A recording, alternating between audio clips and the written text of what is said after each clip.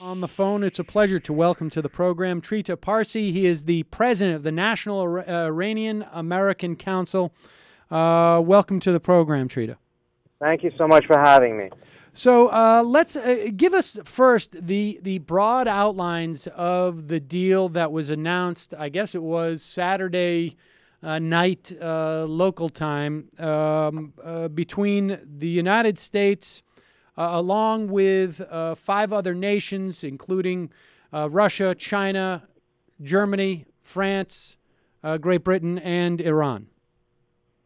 Yes, so what happened, I mean, this was quite historic. So now, for the first time since 2003, there's an interim deal that actually freezes the Iranian nuclear program.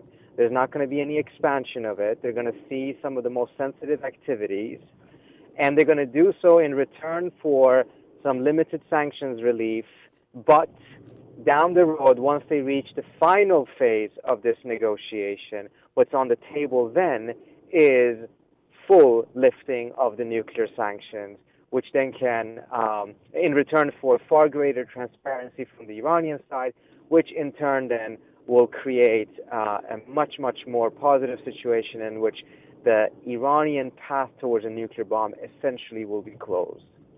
Okay, so let's step back. What are the things that and this is there's a and I want to talk about this and of course you wrote about this relationship between the United States and Iran in your book. I guess that came out a couple of years ago. Single Roll of the Dice.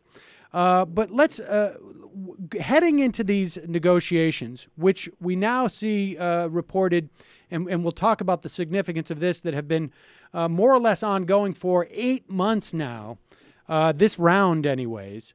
What is it that the United States seeks, and what is it that Iran seeks? Well, the bottom line for the United States is to make sure that the Iranians cannot build a nuclear weapon and that they won't have a breakout capability that enables them to build a weapon in such a short time span that it cannot be detected and it cannot be stopped. This deal will achieve that. Now, this is still just the interim phase of it, but if it reaches the final stage, and unfortunately, reaching the final stage is going to be difficult because there are spoilers on both sides. There's elements on both sides who will try to sabotage it. From the U.S. side, for instance, if Congress goes forward and passes new sanctions, that is a very explicit and clear violation of the deal, and everything will fall apart. And we should say, just pardon, but we should say that this eminent move, or the threat of this eminent move by Congress, was one of the reasons that really made it so important that this happened now. I'm not so sure, to be completely frank with you. I think that the threat of sanctions from Congress actually in some ways limited the time frame for the Obama administration to get this done, more so than on the Iranian side. If Congress had gone forward with new sanctions at a time when the Iranians are showing unprecedented flexibility, what that would have done was that it would create an impression on the international stage that Iran was reasonable, but Congress would not take yes for an answer. If that narrative would have stuck, then the Iranians would have been able to essentially see portions of the international sanctions regime unravel without them giving any concessions. Interesting. And so the role of Congress thinking that it's some sort of a bad cop that actually makes things happen, I very much doubt. And on the contrary, I think it's acting more like a crazy cop, and that is making the president look like the weak cop, not the good cop.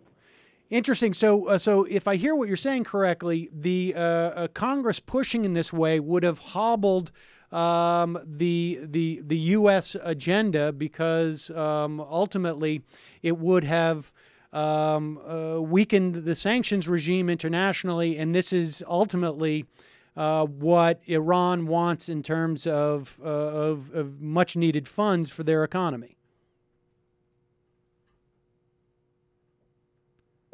Is that they want to make sure that they are that they get their nuclear program essentially recognized, and that they're not going to be at the end of this with no access to nuclear technology. That's been a very clear red line from them. They believe they have a right to enrich.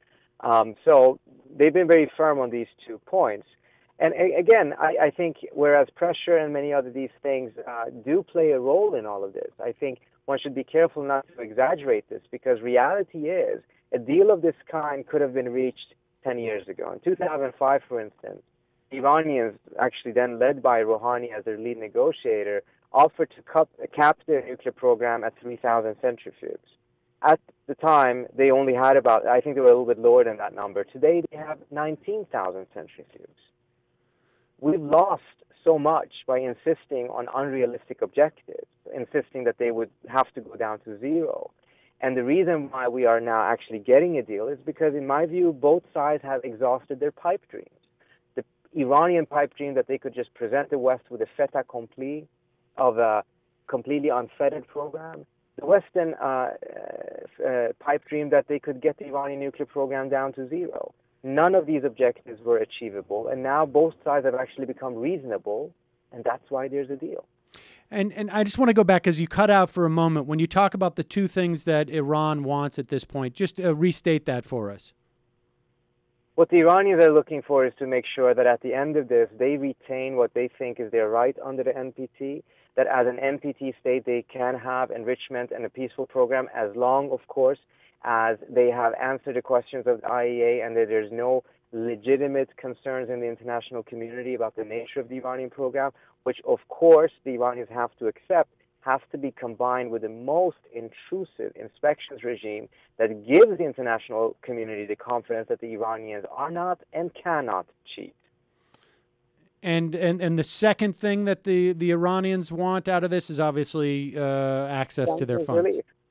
Absolutely. Sanctions relief is very, very critical. But it's interesting that there were offers that were made that in some aspects are more far-reaching than what we have today at a moment when none of these sanctions were here.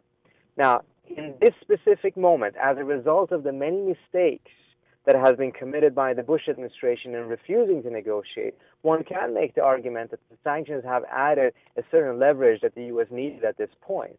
But to say that sanctions got this resolved is not entirely true, because this could have gotten resolved much earlier without any sanctions if we just had a more realistic and reasonable approach.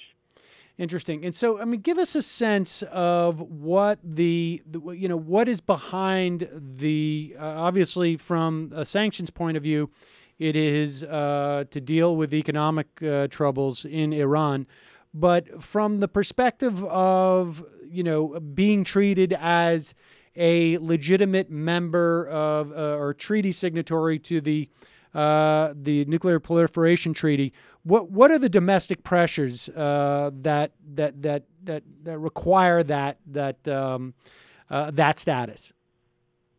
Sorry, do you mean domestic pressures on the Iranian side or on the U.S. side? On the Iranian side. Yeah. So, this is interesting. They have an elite that is in some ways similar to the United States, perhaps pursuing a discourse that is not the discourse that is out there in the public. So, they've made a very big deal out of this, and I think they have staked a lot of their credibility on making sure that they don't compromise on some of these red lines. I think the population probably would be more flexible because, for obvious reasons, they're not considering or concerning themselves with larger strategic issues. They're concerning themselves with day-to-day economic factors. Same thing is true here in the United States. At the end of the day, the population doesn't want to have a war. Polls show that there's far greater willingness to lift sanctions in return for nuclear concessions from Iran amongst the population than there is, for instance, in Congress. So you have a schism between the public discourse and their views and the elite discourse in both countries. The elites tend to be more hawkish than the public is in both countries. And why did this deal, it seemed like this was the deal that was about to be consummated a couple of weeks ago. France stepped in and basically prevented it from happening. What was behind the French issues 2 weeks ago, and how were those resolved in this deal? It seems like there were several different factors that prompted the French to do this. One being that the French president was traveling to Israel a couple of days later, and he wanted to do something per the request of Netanyahu that certainly would have earned him a more warm welcome in Israel than it otherwise would have happened.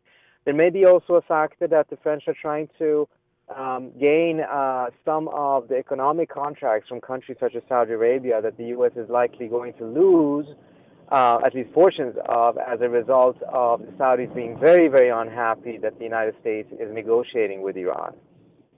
Thirdly, I think there may also be a factor that there is some tension between the French president and the American president, because the French were the only country that was really with Obama on the idea of attacking Syria. And when Obama took a step back from that, it kind of left the French alone out in the cold there, and I think that was not deeply appreciated.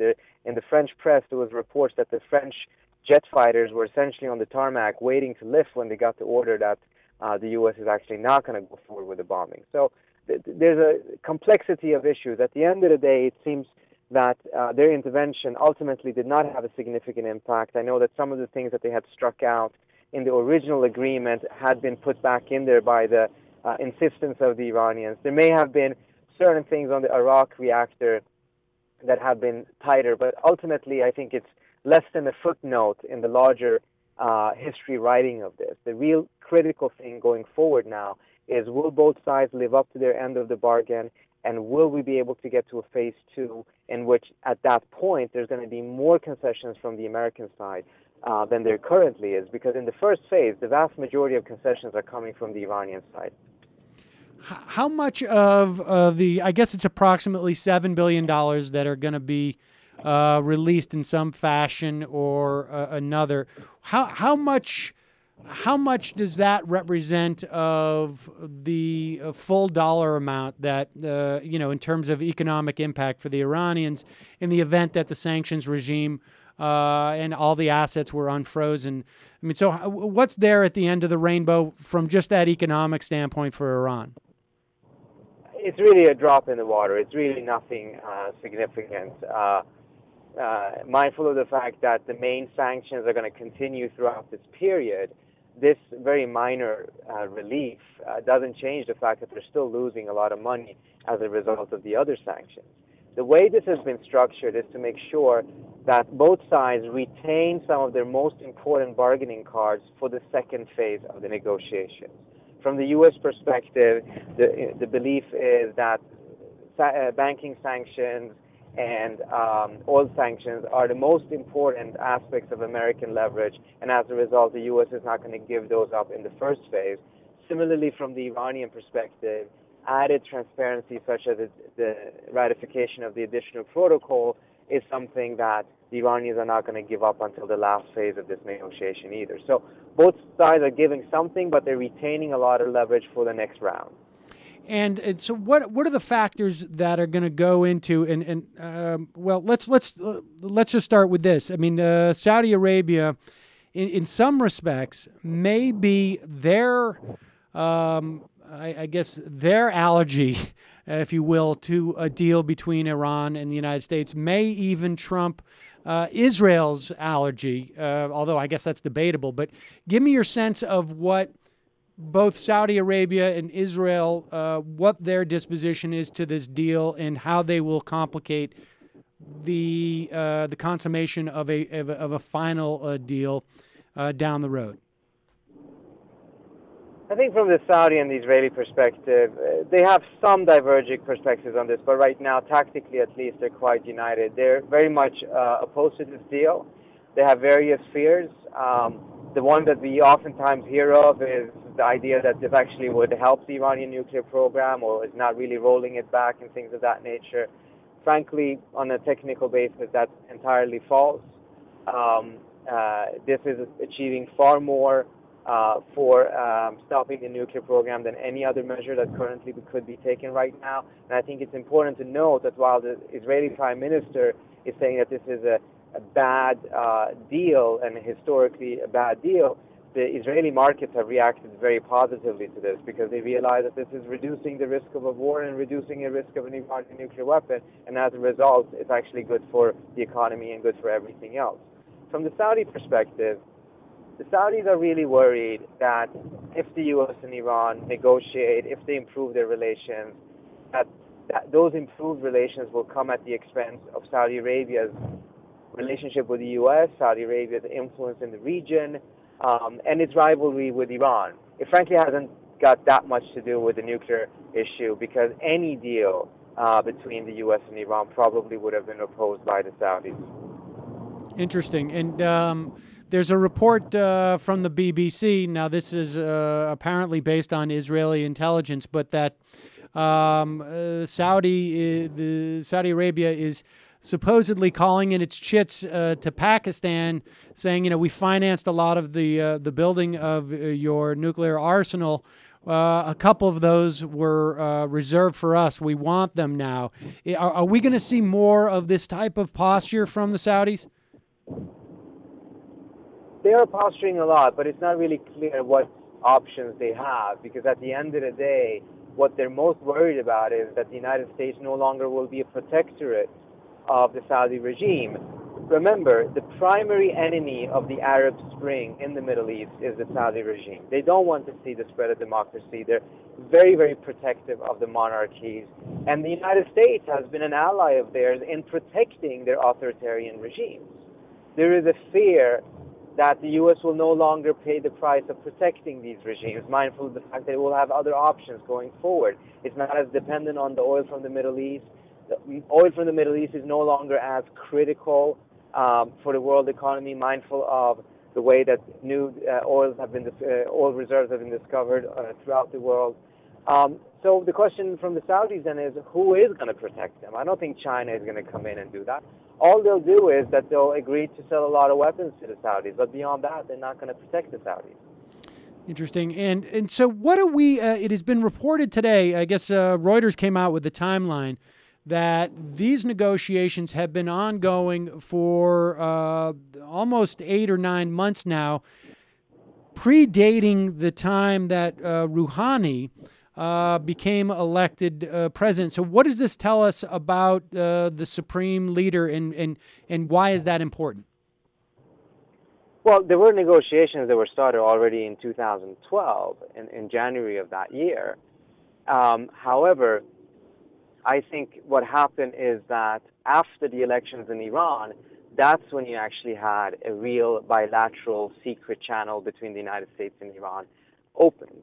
And that's been going on for some time now, since he got elected. It's apparently been absolutely critical in preparing the ground for this deal, which is not surprising. After so many years of not talking to each other, it's not difficult to imagine that something of this kind was necessary in order to get this talks kick-started. The person from the American side that led those negotiations is the Deputy Secretary of State, Bill Burns, who is oftentimes referred to as one of the absolute best diplomats of his generation. So this was a top American talent taking care of this. I'm personally a bit disappointed that this achievement is not getting the fair amount of praise and appreciation politically in Washington right now, because of the political games that are currently being played. Well, I mean, of course. I mean, this is all a function of the healthcare.gov website, isn't it? I mean, without a doubt. I mean, politics is coloring all of this. But if we were to look at what is happening here, just strictly objectively, this is far more than the Bush administration ever achieved with Iran. Right. So for that side to be so critical of it, I find, it's difficult not to see that being strictly politically motivated. Right. I think it was Senator Cornyn from Texas literally said that this is the reason why this deal came about was a function of distracting people from the Affordable Care Act, which is, I mean, it's we will spend more time laughing about that in the second half of the program. But yeah, I mean, the degrees of, I mean, this is actually, one would think, oftentimes people are saying that the Iranians are the masters of coming up with conspiracy theories. It seems like they have some competition from Texas right now. Yes, and frankly, there's other states too. But I'm curious as to, from your perspective, and maybe my perception is wrong, but it seems that the supreme leader has more trust in Rouhani to make this deal than he did. Than even, I mean, obviously, but even more so than Khatami, who was the last, I guess, arguably reformist president. Absolutely. Remember, Rouhani is a deep, deep regime insider. Khatami was not. Khatami came from the outskirts of the regime, and did never have a particularly good relationship with Khamenei. Ahmadinejad, of course, also ended up having a tremendous amount of tensions with Khamenei, but nevertheless, even if he didn't, he was so despised by many other elements of the Iranian regime. So he really didn't have that type of support that was needed. So this is important because we want to make sure that that government can deliver on whatever they sign on to. And making sure that Rouhani has the backing of Khamenei is important, just as much as it is important that the president has the backing of Congress so that the Iranians trust whatever the U.S. is saying at the negotiating table. I mean, in some respects, I guess, to the extent that there's any Nixon to China dynamic here, it is really on more of a reflection of Rouhani than anything coming from the United States. Well, I personally think that the president, when he first got elected in 2008, and when he started his presidency in 2009, very much liked to do exactly what he's doing right now. I think this was his instinct. For various reasons, one being that the Iranian election ended up being so fraudulent and with such massive human rights abuses, it ate up a lot of his political space to be able to pursue that path. And the negotiations in 2009 ended up being a single roll of the dice, a gamble on a single roll of the dice, as the title of my book is. Then in 2010, actually, the Iranians signed on to the deal, but then the U.S. Congress was pushing so hard for sanctions, the president didn't dare to say yes to that deal because he feared that Congress was going to roll over him. Now, when he's in his second term and he's already on such bad terms with Congress, it seems like, that is one of the factors as to why the president is pursuing this. But also, if you take a look at the rest of the region, where else does the U.S. now currently have the prospects of having a success on the foreign policy front? Even though the Iran issue is still a very tough issue, it is actually easier than Syria, Israel, Palestine. So what else would the president be doing right now if he wasn't doing this? Particularly mindful of the fact that he must be starting to think about his legacy at some point. Right. And let's assume that the two that Iran and the U.S. are able to codify at least the spirit of this sort of interim deal in some type of longer-term deal. What are the implications? I mean, aside, of course, from averting a war, what are the implications long-term in terms of how it reshapes the region? I think this could be critical because this is, at the end of the day, not just about whether there's enrichment in Iran or whether there is centrifuges or the number of those centrifuges. This will define what Iran's direction will be for decades to come. Will it be the direction of Ahmadinejad and his aggressive posturing and confrontational style, or will it be an Iran that is identified and defined by the moderation and constructive and open approach of the Rouhani government? That's going to have significant repercussions for all other issues, including Syria, Persian Gulf security, relations with Israel, Saudi Arabia, and ultimately, relationship with the United States. This in and of itself is not going to make U.S. and Iran partners or best friends, but it can open up the opportunity for a much, much better relationship than they currently have. And you have to ask yourself, when was the last time the U.S. lost an enemy in the Middle East? Right. Yes. And speaking of Syria, how do you think, I mean, is it possible, I mean, what benefit could come in terms of the Syrian conflict at this point in the event that there is a more permanent deal struck? I think actually it's critical because at the end of the day, if you don't have the Iranians and the Saudis involved, you're not going to end the unfortunate bloodshed in Syria. It is true the Syrian uprising started off as a genuine indigenous uprising against a dictator. The Syrian population wanted the same thing as everyone else had, and they saw what was happening in the rest of the region, and they acted on it. Unfortunately, after a while, because it ended up being indecisive, this struggle was hijacked both by a global rivalry between the U.S. and Russia, but more importantly by a regional rivalry between Iran and Saudi Arabia.